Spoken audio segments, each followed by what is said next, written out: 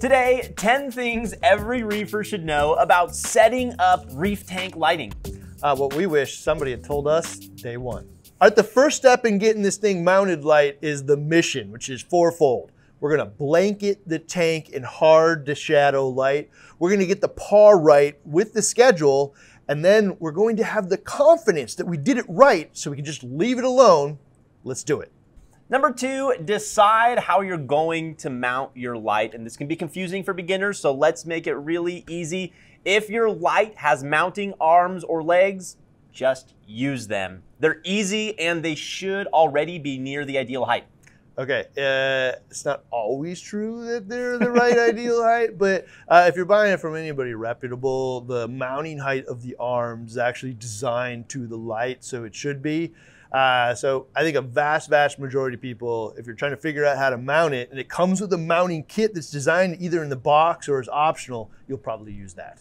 Number 3, mounting to the ceiling is one of the rarest ways to mount it, but it's actually one of the best as well. I know it can be a little intimidating, so here's a couple tips for you. Centering is the most difficult part because you get it up there and then it's just barely off and it's gonna bug you forever. So one really simple trick here is just use a string and tie a washer to it. You know, hold it up at the ceiling and you'll see exactly where that washer sits. Then you can just take a pencil and mark the center. Done. To actually mount that to the ceiling, there are a couple ways to do it. One, if you just have some drywall up there and there's no stud nearby, use some toggle bolts. Really easy way to do it. But if you want to be extra sure and it's in those studs, but there's no stud right there, all you need to do is just take a piece of wood. It can be a 2x4, whatever you want. You know, find the studs, drill it into the studs, and then paint it to match your ceilings and just hang it from there. So I will tell you, I did this for my first time on my first tank. I got sick of the little legs that were breaking off of my little Coral Life fixture, and then ultimately I replaced it with a T5 fixture that really only had the option to hang it from the ceiling. Intimidating at first until somebody in the local club told me to do this. Just take a piece of tape and then tape where you have the holes on your tank, intersection, and then go up to the ceiling and hang that piece of string until the washer at the end of it is centered right over the pieces of tape, and now it's perfect. I was terrified prior to that, like, how am I ever gonna measure this right that it doesn't end up looking wonky and set up my OCD? After I did it, it was really easy. I use those little toggle bolts, drill hole, and they snap open. I mean, they hold a lot of weight, so the typical light that we're using is an issue. You could do the plywood method if you wanted to really secure it. But here's the thing that's really cool. Why, like, even though, you know, obviously some of you don't want to go through this effort, what's really cool about it is now when I need to get in there, I don't have to like take these lights off or do anything, especially if I had a big fixture. I just pull the little line on the cable and it goes zoop, and zips right out of the way. I can get in there, and then when I'm done, I push a little button and it slides right back down to where I wanted it. It's one of the best ways long-term because it gives you really easy access to the tank, especially on big fixtures. Number 4, there's actually wall and tank brackets out there that you can choose to mount to, many of which may be tied to a brand but can be used for other brands if you want as well. Starting with the Aquatic Life floating suspension system. So what that does is you bolt a little bar to your wall, and then it has a cable that comes out and, like, you know, hangs it like a suspension bridge. Yeah, and now I have the ability to have that cool suspension that I can lift in it and take it on and off the tank or raise it, but it's attached to the wall. Another option like that is Kessel's option, where you can like bolt it right into the stand, and then the arms come out and over. So really strong options. There's also options that go into the wall for that. Even AI has the HMS system for something similar to that as well. So you can mount it to the stand, have arms that come out. You can have mounted to the wall. There's all kinds of cool options for the brackets as well. Number 5, how high should I mount this light? It's a really great question. Well, you can watch our positioning of light video. It's long, it has like 50 lights in there, but they're each timestamped, so you can find the exact light that you have. Mounting height really matters when you're talking about a small fixture. I mean, there's not a big window there where it's working at its best. It matters less definitely when you have a larger fixture. Yeah, so mounting height matters for this reason. If I have a little small module, it's basically got like a cone of light coming out of it. So if I mounted it fairly high, you know, it's got a cone that covers the whole space. But if I mounted it too close, well, that cone is now creating like a laser beam, you know? So instead of like having a whole bunch of points that are 100 par, I got a whole bunch of points right in the center that are 1,000 par. And I'm just gonna burn and kill everything. And so that's why when you have a smaller one, it's really, really important to get that mounting height right. And what we're doing in the positioning of light video, so go watch that when you're doing this, is you can find either your light or something like it, because there's 50 of them and it's covering over a 2-foot area, which is a pretty common space. You can kind of take a guesstimate if it changes out that. But what we're really looking for is a balance of let's get even spread across the top without spilling too much light into the room. And the answer is the intersection where we don't do neither of those absolutely perfect, man, but we do both of them really, really well. That seems to be the intersection where we're going for it. So go watch that. If you don't have that available to you, obviously a par meter is right. Yeah. And if you don't have a par meter and this doesn't exist for you, literally just lifting the light up and looking at how much light goes into the room and how it's kind of spreading out in the tank. And if you don't even want to do that, most of the lights out there, I will say, fit pretty well inside of like a 7 to 8 inch window. A couple of them a little lower, a couple a little higher, but 7 to 8 inches is pretty safe unless you see those little lenses on there. If you see those little commodity like white lenses on there, most of the time, man, you're looking at like 20 inches. This thing is a focus lens designed to shoot way, way, way down. So if you see those little lenses, mount it high. Everything else, in any case, so you can see the importance of actually getting this right. Number 6, what about spectrum settings? All those switches, all those individual lights, how can we get it right? Well, using a preset is going to be way better than just individually flipping switches and changing each individual light. Remember a few key facts here. Blue is for your coral growth. White gives a lot of beautiful colors. Green will actually make things look brighter. And red, well, that's for the trailblazers out there. You can have all of these change throughout the day, but you're more likely to mess things up. So keep it the same. Yeah, I mean, that's a big question. Is like, should I have a different setting for the morning and the evening? And the answer is you can, but really the coral has to like adapt to those changes. So the less the coral has to adapt, the better. So if you actually did have largely the same spectrum throughout the day, you'll probably have more success than not. And it's not that you can't have different ones, it's that it's just a bit of the Wild West now, because everybody's just kind of like guessing.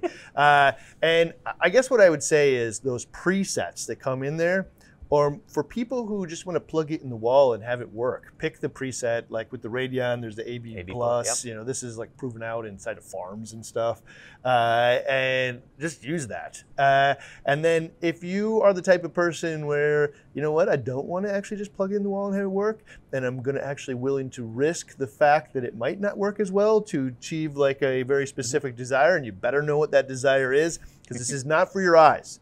This is to support biology for an animal, right? That needs this light and these ratios to survive, or it will have to adapt to the new ones that you create. So the spectrum settings, use the preset in a vast, vast majority of cases, and then just leave it alone, and that will produce the best results. One more time, leave it alone. Every time that you switch it, expect things to get worse, not better. Number 7, what about par?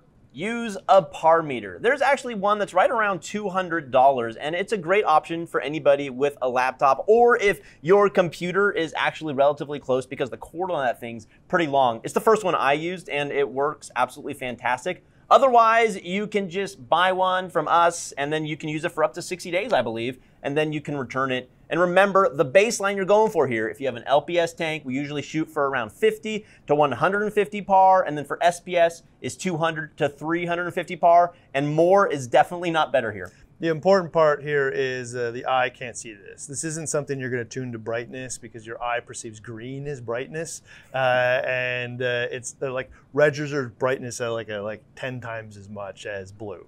So if you turn off all of the like white lights, and only the blue's on, it's gonna look super dim, but it's probably really high par anyway. You really can't just see this with the eye. We've actually did an investigates on this, go watch it. It's pretty compelling. But in any case, you know, again, you said that this one right here plugs in your laptop. I would prefer to have the laptop near me so I can actually see it. But $200, you now have a par meter. There are, however, some times where a standalone unit is just better. It's easier. I got the little wand for this. I can read it in real time and whatever. And better yet, these options right here. These options, we do this as a service for all you guys because you're gonna pick up these lights. I would tell you, almost like probably like 92 out of 100 times, if I gave somebody an $800 light and a $200 par meter, or I gave somebody a $1,500 light and I have no par meter, and I asked which one was more successful down the road, for sure the $800 person with the par meter. Like 93 out of 100 times it'll probably be true. And so, because we're tuning it to the organism, what it needs and what it thrives on. Now that par meter though, again, is that big one. Like, just use it. Like, you can buy it, use it for up to 2 months, let your buddy use it, like loan it to your club, do whatever you want to do it with it. And then in 2 months, you can actually return it within 60 days for just a small restocking fee. This is just a service because we want to help you get it right. Number 8, we've got the spectrum down, we got the par down, but what about photo period? We found that about 8 hours is the sweet spot. Now, if you want a little bit more time to look at your tank, then you can always extend that at the beginning or at the end, but make sure when you do that it's at a fraction of the par. The reality is 8 hours is just a safe spot, right? Some people will go a little longer. Some people may even go a little shorter at peak. But the reality is what you're doing is kind of like counting photons here. So, you know, if I got 300 par, there's a certain amount of photons going there and it's 8 hours. But if I had only 200 par, I might actually be able to get the same amount of photons if it went 12 hours, right? The answer is, like, we don't know yet the equation there, but we do know that 8 hours seems to be the area where a lot of people are really, really, really successful, or like almost everybody. That won't be the reason that you fail. Now, let's say you want to go beyond that. You want to just get into that DLI question, which is like how intense and for how long. Alkalinity is your answer. So don't just like wing it and look at it and say, I'm going to try 9 hours tomorrow. Do try 9 hours, but like get a daily measurement of alkalinity every day, right? And then my tank's consuming about this much every day. And then I crank up the lights. And if I'm doing something good for the tank, like extending it another hour, well, in that case, I should probably see the alkalinity drop because it's consuming more. It's telling me, hey, yeah, I appreciated that extra energy. I'm going to reward you with more growth. But if it actually does the opposite, like say I crank my lights up 20% and go from like, 275 par, and I really want to push the limits and I'm going above 350 or something. Well, if all of a sudden the levels in your tank go up, it means the corals aren't sucking it up as fast as they used to, which means you're hurting biology. So that's the nerdy end of the photo period. If you just want to know that you did it right, 8 hours is that safe, sweet spot. Number 9, leave it alone. I'm going to say it again, leave it alone. Somebody who toys with it, who tinkers with it, is probably, what, 10, 20 times more likely to do harm to the corals than to actually help them. I mean it. Leave it alone. Don't mess with it anymore. It's really not a toy. Yeah, it is not a toy. Lighting junkies just have a fraction of the success of those that do it well the first time and then have the confidence that they did it well. Regardless of like some bumps they might see, they'll know, no, I got this lighting thing covered. I did it right, and then leave it alone. Those people will be so much more successful than the people that are like trying to constantly adjust things to fix something they didn't know. So find the confidence, understand what you're trying to achieve, do it to the best of your ability, and leave it alone.